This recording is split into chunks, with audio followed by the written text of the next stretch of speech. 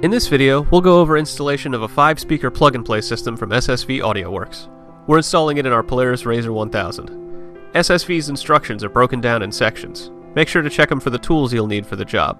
We'll note the tools as we go along. Kit will come with 2 front speakers, 2 rear speakers, an amplifier, a subwoofer, and all the hardware and cables.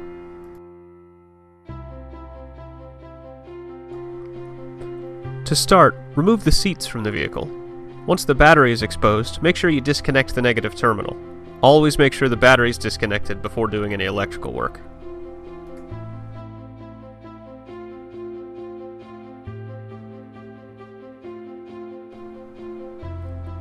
Once the battery is disconnected, remove the center console. It's held in by 2 Torx screws, for which you will need an Allen wrench or a comparable screwdriver bit. There are also a few push pins along the side of the unit. Once everything's removed, the console can be lifted free.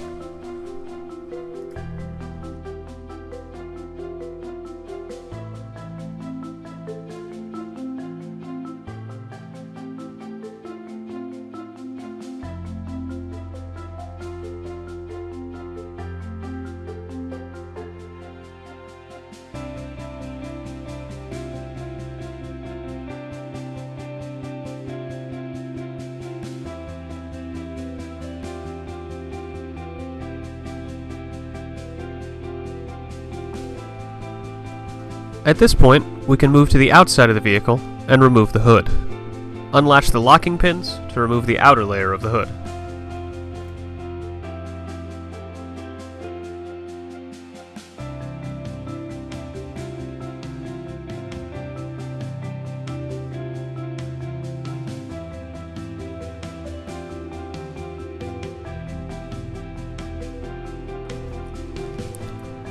From here, we can start to remove the dashboard.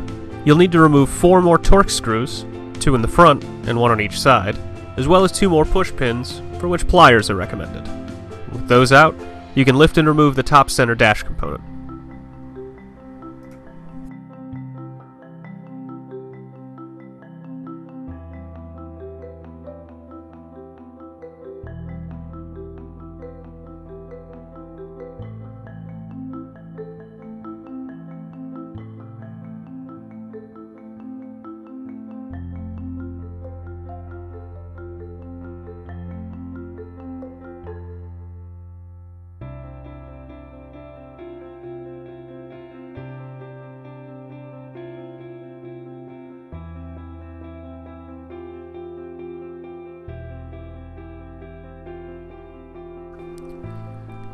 Then, you can remove the rest of the dash. From inside the vehicle, just pull it towards you to unclip and remove.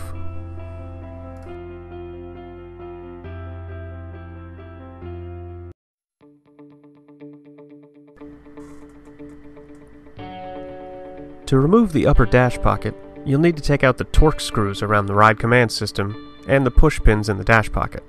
Once they're all out, unclip the dash around the pocket, gently pull the dash forward, and remove the upper pocket.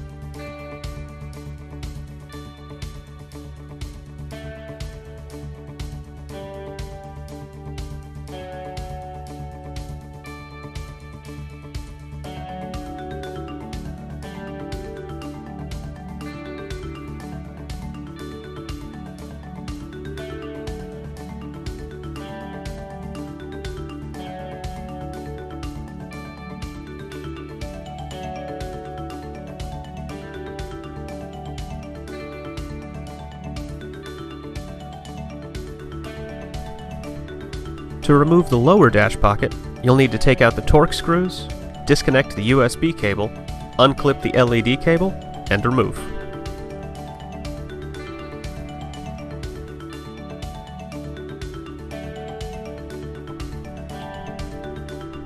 Before removing the harnesses connected to the dash, make sure you either label the wires or take a picture of the setup so you can reconnect everything exactly as it was. Then, remove the harnesses and you can fully remove the dash.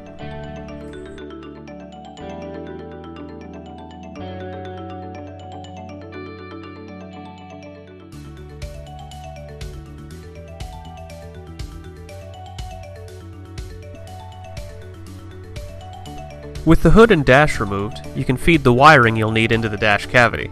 They should be fed through this rubber grommet in the firewall. You'll want to feed at least 18 inches of the power wire and the BH1151 rear harness female connector through the grommet.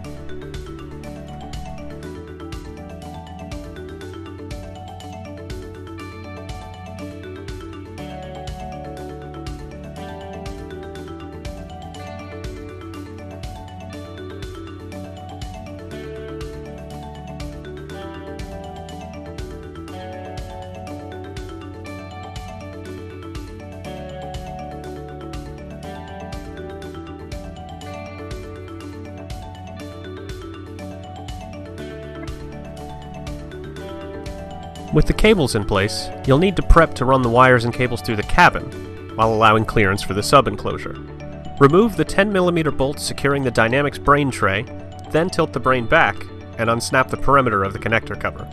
It'll be replaced by the cover with this kit, which has a relief cutout allowing space for the cables. Run a zip tie through the provided connector cover. Before installing it, snap the connector housing back into place. Then bend the harness toward the zip tie and close it. Cinch it down and put the Dynamics brain tray back into place. Do not reinstall the bolts. This will be done later.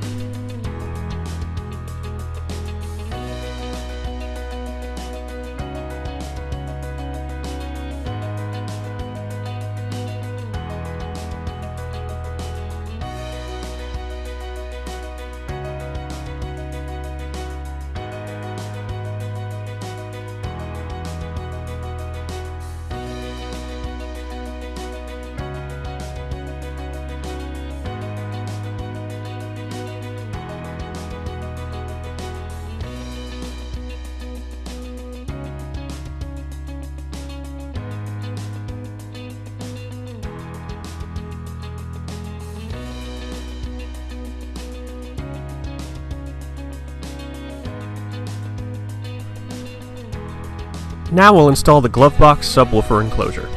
First, you'll need to secure the hardware to the sub itself. Attach bracket B using 8mm screws. Then the door latch using T30 screws. The left and right door hinge brackets will go on with 8mm screws and washers, and finally the lower mounting bracket will use 8mm screws.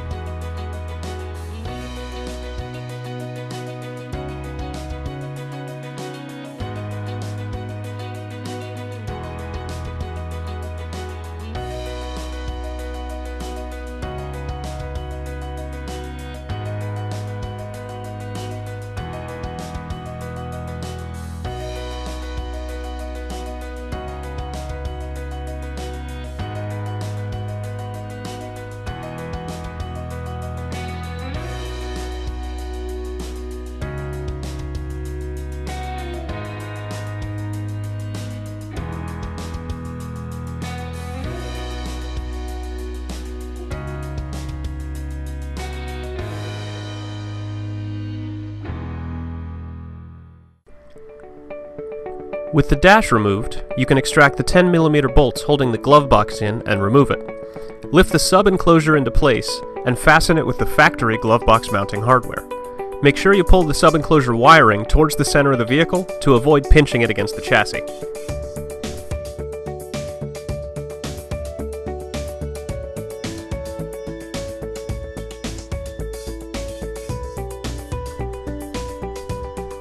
Place bracket A in place towards the firewall and fasten it into place with 8mm socket head screws and washers.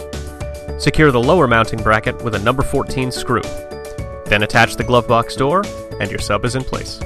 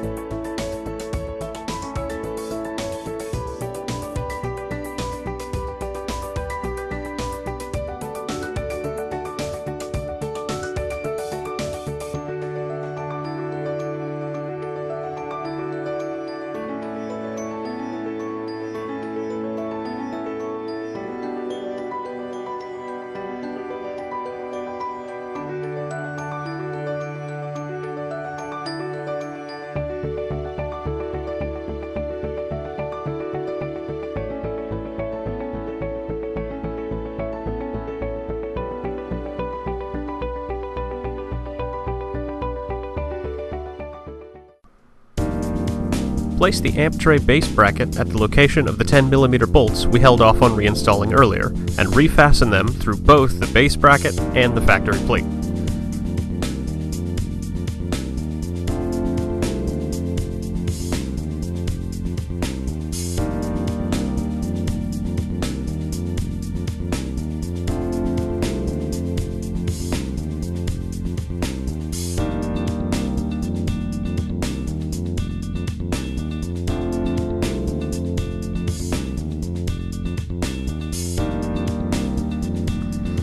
Place the amp tray into the mounting location by lining up the amp plate screw holes to the factory holes on the chassis.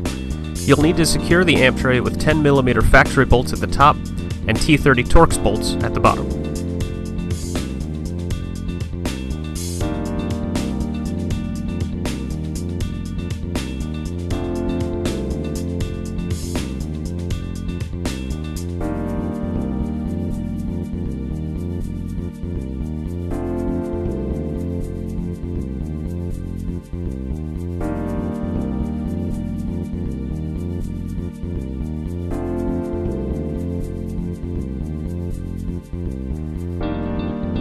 Using a scribe or punch, mark the location of the pilot hole on the passenger side of the tray.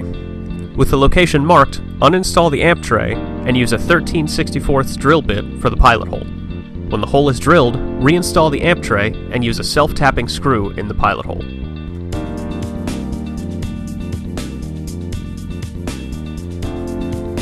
Now you'll need to reconnect the harnesses to the dash.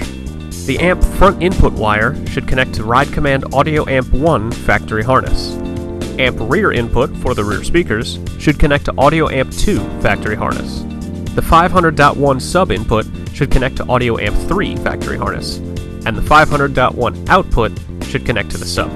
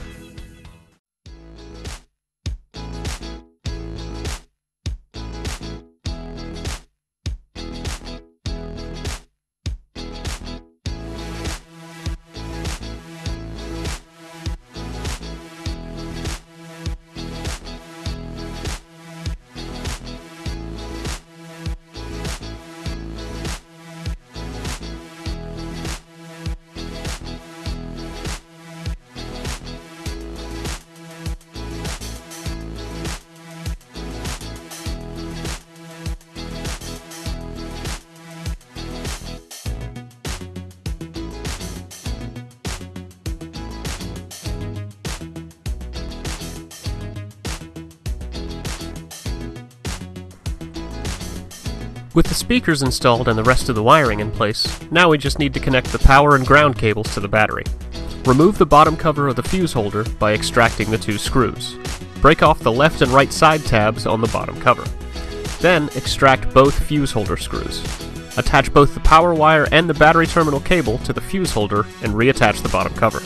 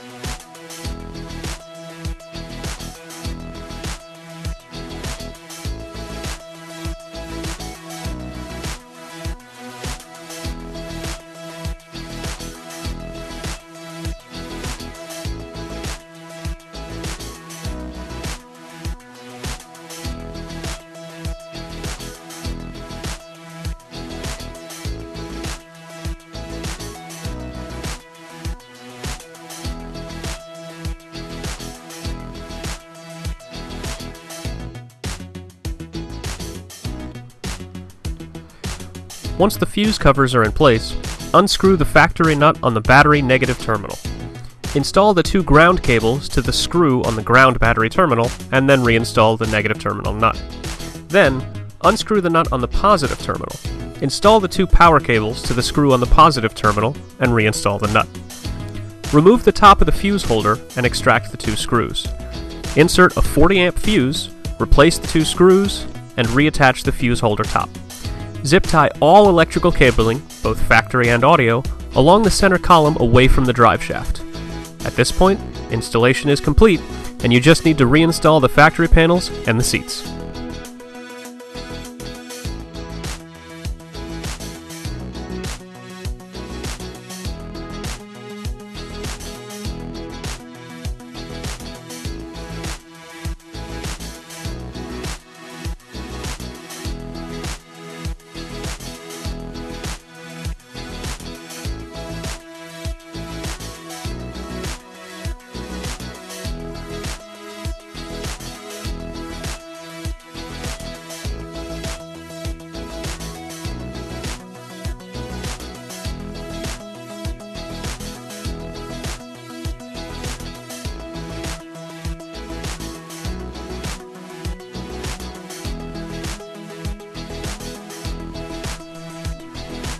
Thank you so much for watching this video.